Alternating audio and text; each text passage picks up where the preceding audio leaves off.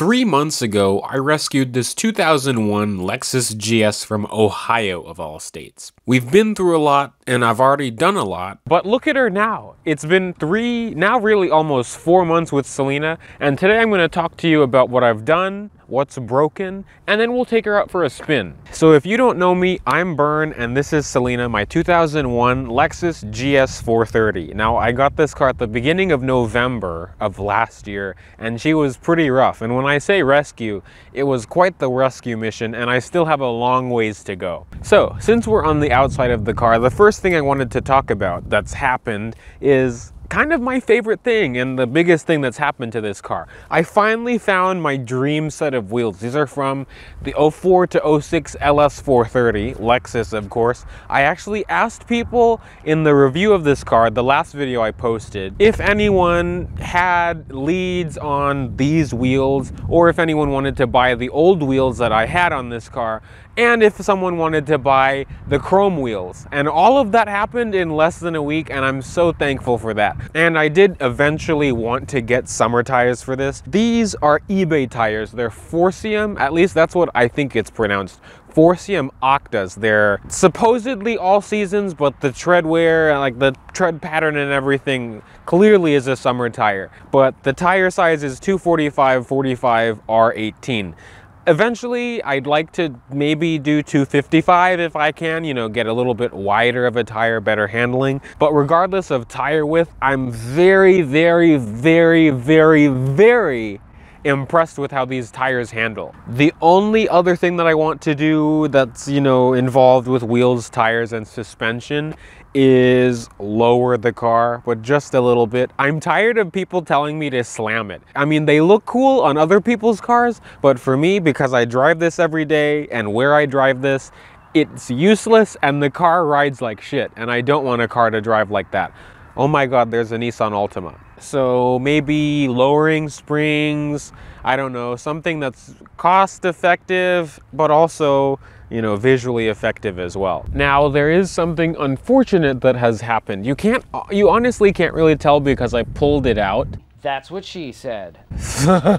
But I hit a deer. Well, a deer hit me. I was driving, you know, there's all these different situations, but a deer hit this front fender and there's a dent that's you could still see, but it really hit the bottom side where the door and fender meet, so when I'd open the door it would crunch. So I got real angry. Let me show you. So I was in my garage and I got real angry. So I decided, okay, what if I open the door? So this is exactly what I did. Open the door and then I just, you know, there's like a lip here and I just pulled all my weight onto it here. And then it pulled the dent out. So, you know, now it's not as bad. I've ranted about the body on this car since I first got it. You could listen to 10 minutes of me ranting in the corner up here. I ranted about it in the review. I ranted about it everywhere. There's that Nissan Altima again. I said I want to repaint the car. At first, I thought, okay, maybe, you know, YouTube money will be plentiful enough that I can take the car to a body shop and then, you know, have them do everything. That ain't it. So I'm going to do it YouTube budget style. I mean, at least my budget style. I'm painting this myself. If you don't know, I painted my Tacoma Phantom by myself. It was kind of a mistake of me to not make a video, at least one, I mean, you know, of me doing it. But so I'm gonna make a full series on how to paint your own car at home. Now I'm gonna be using rattle cans. I used rattle cans on my Tacoma and it actually turned out pretty good. And that was the first ever vehicle that I've painted. I did mess up the clear coat, but I've painted 2 or 3 other cars since then. So now I have a better understanding of how clear coat works and what clear coats to use and humidity and everything. The front bumper is absolutely terrible. I mean, I don't know what this guy ran into. Like running over people or something, hedgehogs, things. Because, like, you know, the bumper's like popped out on some places. It's cracked on the other side. It sticks out on the other side. I'm gonna start ranting about it again. George is getting upset! there's just a lot that needs to be done in terms of body work. So for the color, I'm gonna paint this thing in, I don't really know a specific name. I guess the closest is like supersonic red on a new Toyota.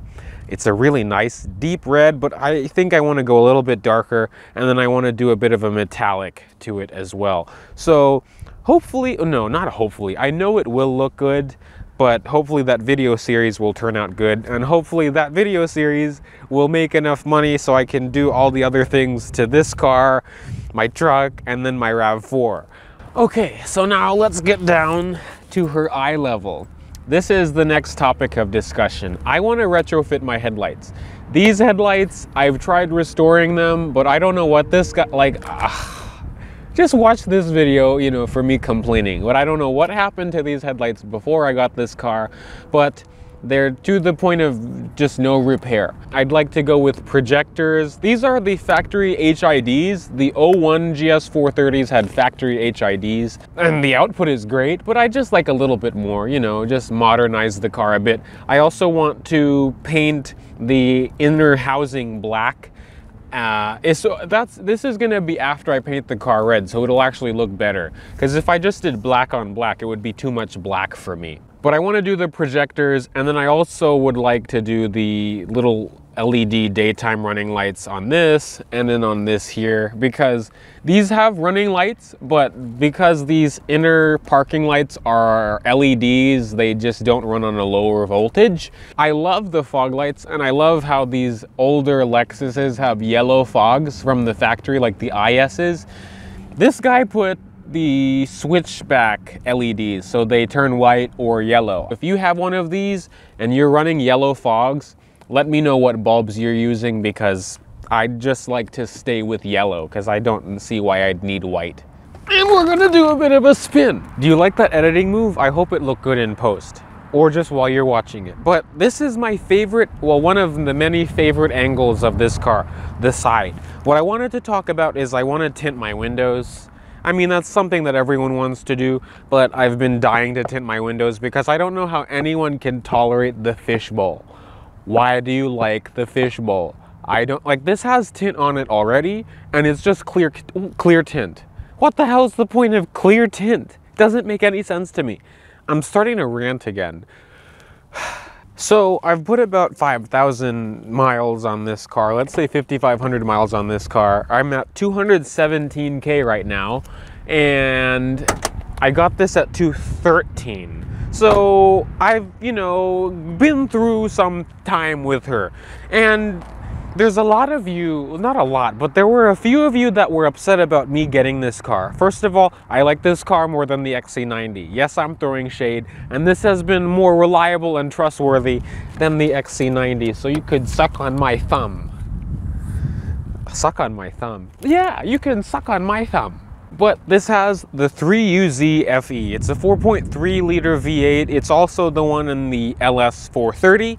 The older V8 GSs were the 1UZ. Those were a 4-liter V8 that you could find in the SC400 and the LS400 and some Japanese Toyota Aristos and Celsiors, but I could go, you know, talk about that for ages. This one makes 300 horsepower and 325 pound-feet of torque. The 4.3 GS430 ran from 01 to 05. The 05s are the more rare ones, but I don't need to nerd about that more than I already am. In the previous videos, I think it was the second to last from, you know, this one, I replaced the knock sensors, the brakes, and a few other things like intake manifold gaskets, and that was a complete saga. That video will be up here as well. But ever since then, she's been running perfectly, like, just beautiful. No signs of, you know, weakness at all. Unlike, I have to be honest, the XC90, I loved that experience, but I never trusted that car. Whenever I floored it, whenever I just, you know, drove it erratically or drove it to have fun, I felt like it was going to grenade itself, either the transmission or the engine. Actually, fun fact, for those people that are sucking on my thumb right now, 2 weeks after I sold that car, the engine blew. And that car never gave me any, you know, like, warning signs, like no major malfunctions, nothing. Just out of nowhere, the engine blew up. There are two things that that have been going on, and it's kind of been more of an annoyance than like an actual issue. First, I don't know what happened. I don't know if this is because someone tried to jack the car from the wrong point, but since December, when I filled the car to the brim with gas, it leaks, and it didn't do that when I first got the car, so I don't know what exactly happened. The only way to combat that, I fill it up to like 3/4, which saves me money because gas is freaking expensive right now. But I think that's also been triggering an evap code, because every once in a while I'll get a check engine light and then it'll go away. Like in a matter of 30 minutes or so, you know, I'll just shut the car off and go do something, and then it just goes away before I could figure out what it is. So I'm assuming it's an evap thing because it leaks a little bit of fuel. In terms of mods, the only things that I still plan on doing, I think the only two things I really want to do are a K&N intake for the noise, and then a mild exhaust. I don't want to be obnoxiously loud. I don't want drone because I take this car on road trips. It's my daily. I do not want my car to be giving me headaches, or my passengers, because I'm considerate. Okay, so we're going to take a ride in Selena. I love the sound of that 4.3 starting up. Bluetooth connected. That's my girlfriend, the lady in the car. We're gonna give it the beans now.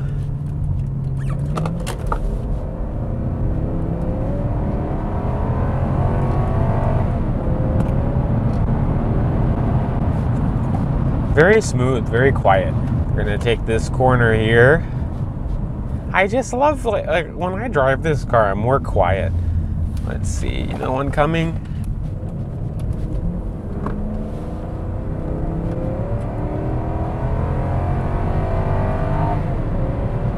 Quick!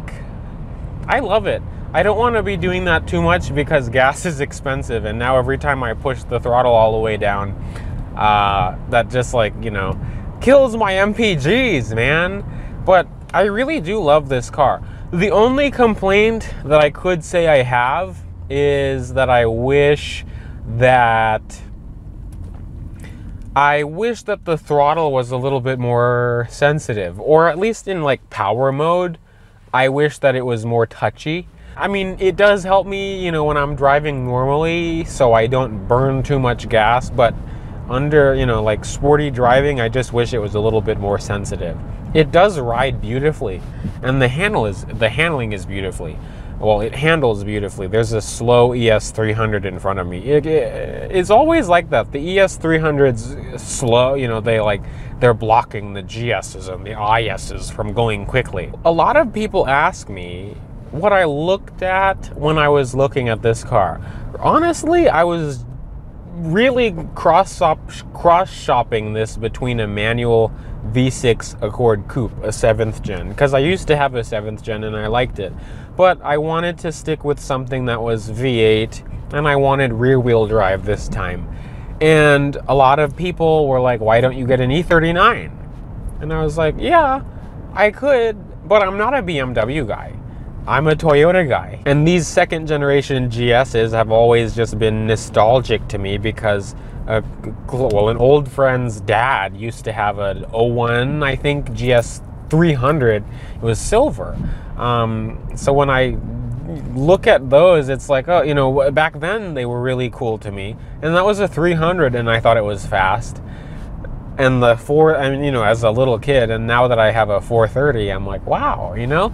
And it's kind of the best of both worlds for me. And I honestly think that these second gen GS's, at least in the rest of the car world, are underrated, you know, compared to the E39 5 Series, and also the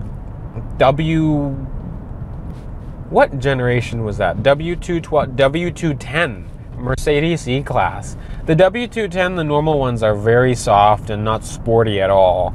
But the E55 W210, that's a really, really hot car. Just like the E39 M5. That might be why these cars aren't as praised as I think they should be, because Lexus didn't make a GSF back in 2001. They didn't make something that would compete with the M5 or the E55.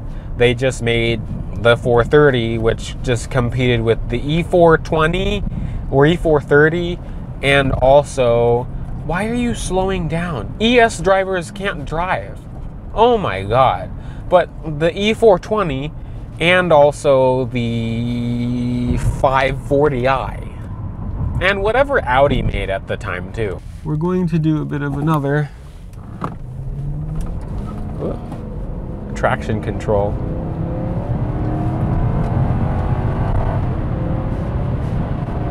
I fucking love how fast this car is. Ah! Especially around corners. That's when the car feels most quick. And it takes corners so well. Like, it drives like a sports sedan. I love it so much. Like this corner, I'm gonna take it, no brakes at all. It just glides. There is body roll, but the amount that it affects the actual, you know, sporty dynamics of this car is so infinitesimal. Just because it corners so nicely, like, especially with the summer tires, and it's warmer today, so she's really hooking.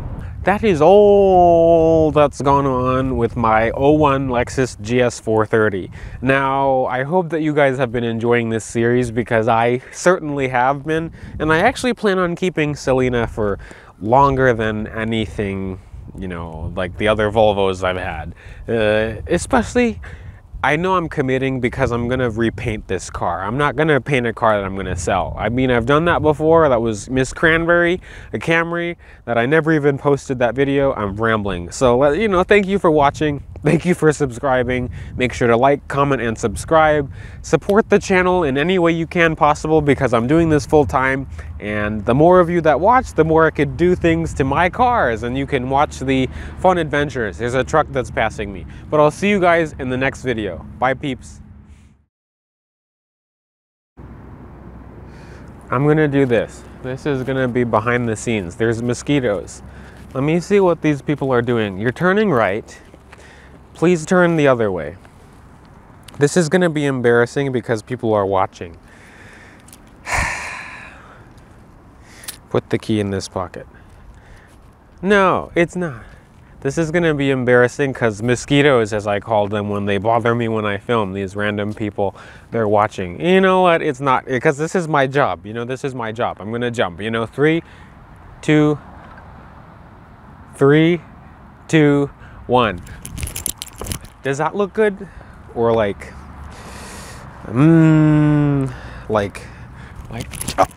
you know? Or like,